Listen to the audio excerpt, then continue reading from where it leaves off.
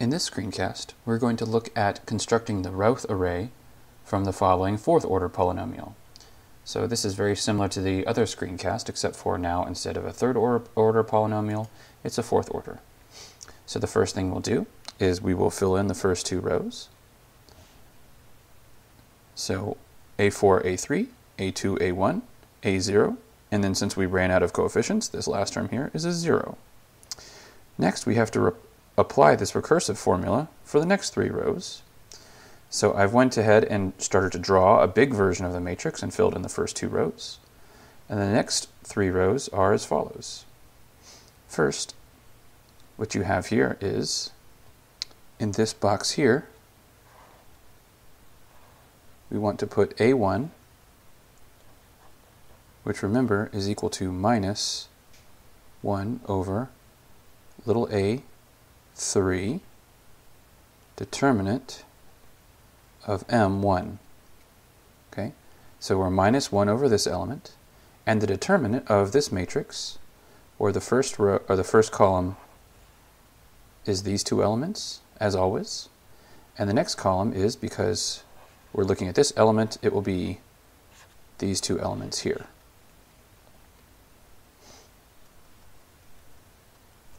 So here in this spot, what we want to put is we want to put minus 1 over A3 times the determinant of this matrix, so A4 times A1 minus A2 times A3.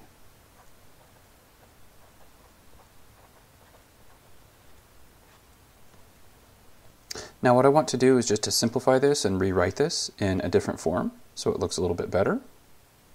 That way it's a little bit more compact.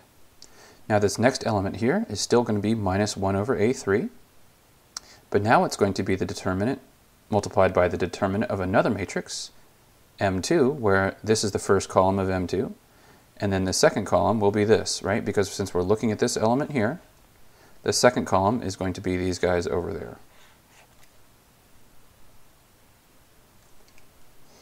Okay, so minus 1 over A3 times the determinant of that matrix, so A4 times 0 minus A0 times A3. Now, when we look at what this grouping of coefficients is, you notice, of course, that this term goes away because that's A4 times 0. Then you have a minus A3 here, and then a minus 1 over A3 there, and so those A3s cancel out, the minus signs cancel out, and all you're left with in the end is A0.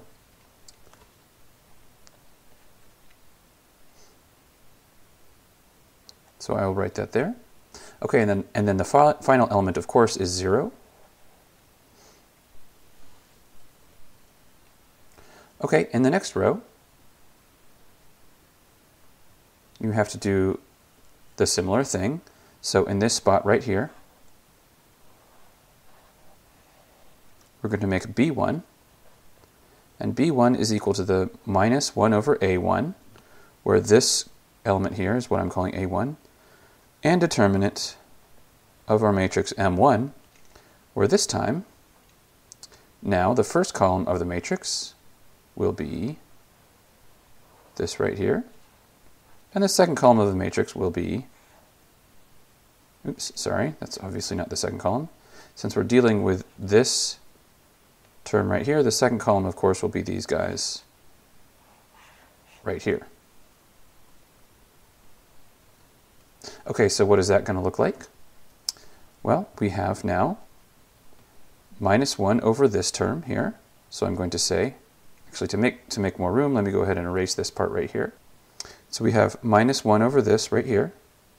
So that'll be minus A3 over A2 times A3 minus A4 times A1, sorry, minus 1 over this term, capital A1, times the determinant of this matrix, where you have A3 times A0 now, minus A1 times this guy. So A3 times A0 minus A1 over A3 times this grouping here, A2, A3, minus A4, A1. Now if you take a look at this for a moment, if we distribute this denominator inside the brackets, it goes underneath this numerator here, but then it cancels out with this guy right here. In addition to that, if we distribute this numerator into the brackets, this becomes A3 squared, but it cancels out with this denominator here. The minus sign then will of course flip the order of these two terms. And so in the end, if I'm going to rewrite this in a little bit more simplified way, it'll look like the following. So it still looks a little bit ugly, but it was more simple than it was before. Okay, and so this is our B1 term. Now the next term we want to look at is what goes right here. And so again, it's minus 1 over this term, capital A1, times the determinant of our matrix M, or in this case, since we were looking at this element, the second column of matrix M will be this over here. And if you take a look at this, this determinant of this matrix will be 0, because it will be A3 times 0 minus 0 times capital A1. And so that determinant will be 0. And so, of course, this whole term is just a 0. Here, let's take out the box and the arrow. 0. And of course, this guy is 0 too. Okay, so that's the third row. Sorry, the fourth row. Now, when we finally look at the last row, it will look like this. So, this guy here, this element here, if I scroll down just a little bit more,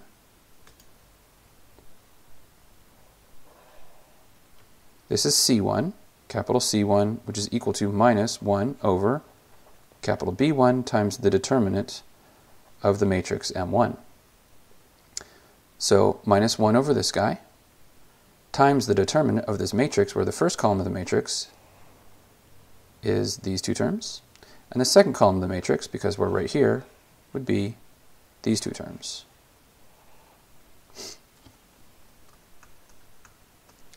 Okay, so I'm just going to say minus 1 over B1 for now, because I don't want to deal with writing this whole thing, times the determinant of this matrix, so you got this guy times 0, so that's 0, minus A naught, which is this coefficient here, or this element of the matrix here, times B1, A0 times B1. So you can see how this simplifies again. So the minus B1 here cancels out with a minus B1 here, and all you're left with in this term is, again, A0. Now when we look at this term, it's minus 1 over B1 again, but now it's the determinant of this matrix here, where this is the first column, and the second column, of course, would be these guys over here. But these are, again, 0 and 0, and so this element, of course, again, is 0.